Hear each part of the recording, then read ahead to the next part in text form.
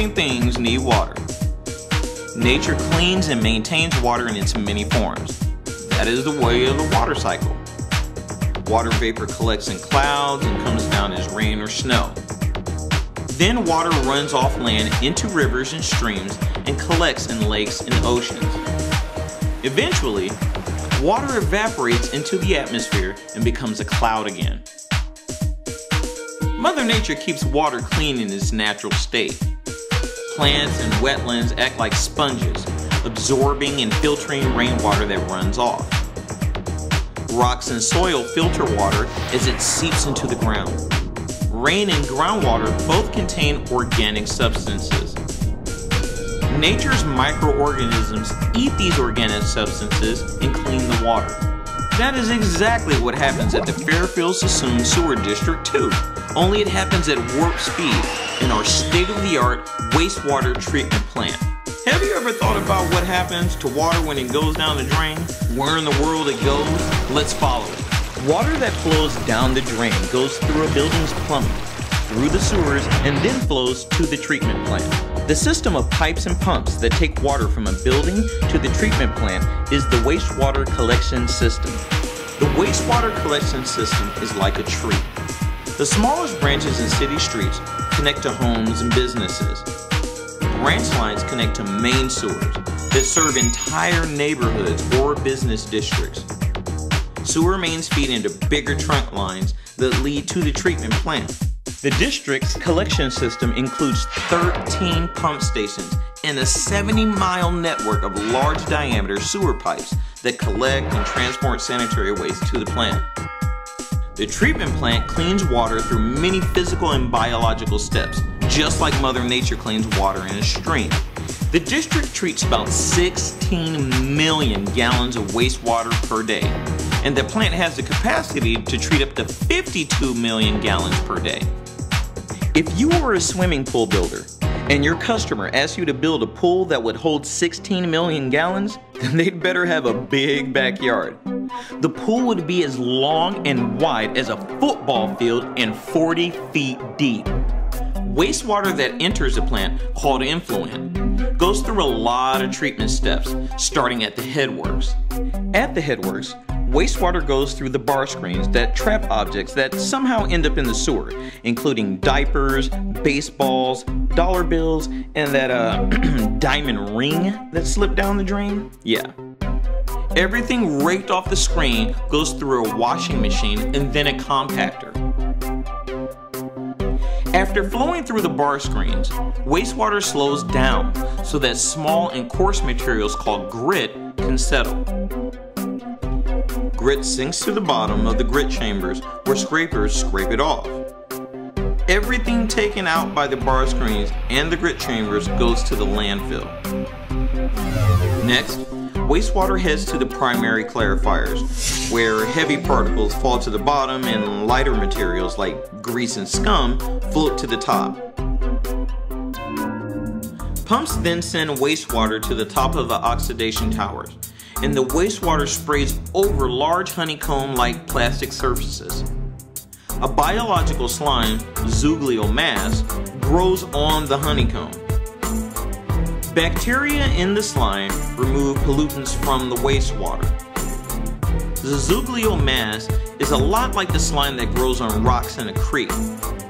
Slime that falls off in the ox towers settles out into an intermediate clarifier. After intermediate treatment, wastewater moves on to secondary treatment. Wastewater flows into aeration tanks. Aeration tanks provide ideal conditions, including lots of oxygen for more water cleaning, bacteria to eat, drink, and multiply. This special mix of water cleaning bacteria is activated sludge. Well-fed activated sludge settles out in secondary clarifiers and then flows right back into the beginning of the aeration basin to eat, drink, and multiply some more.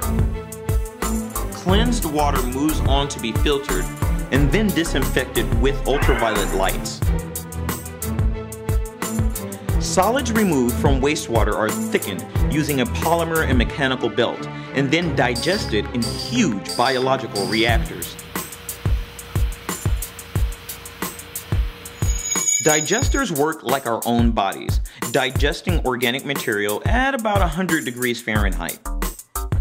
Digesters produce methane gas, which fuels engines that generate electricity.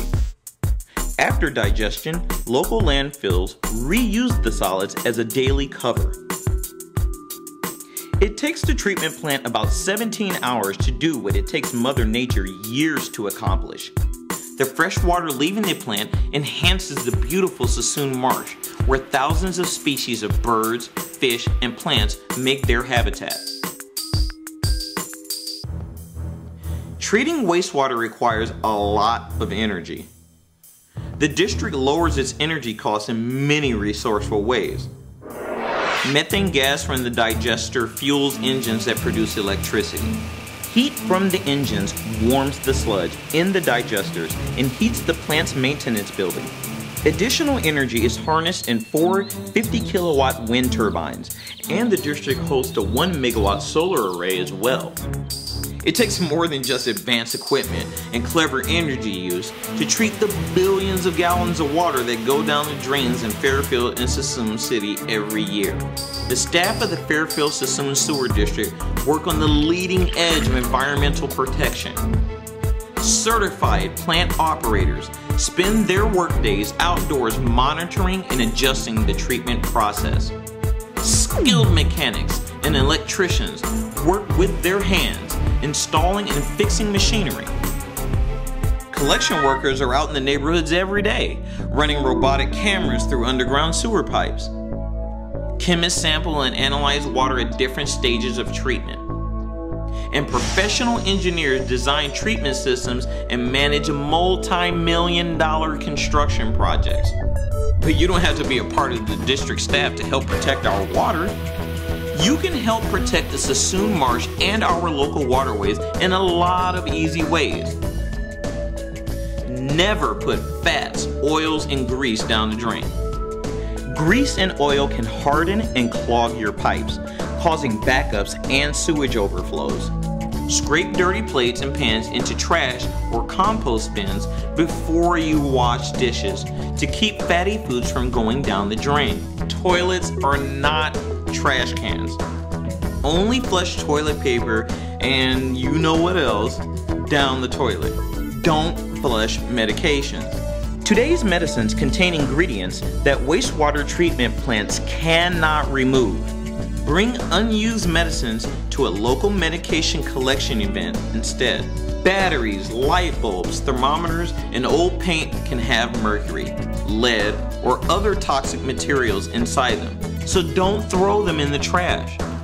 Bring them to the household hazardous waste facility instead.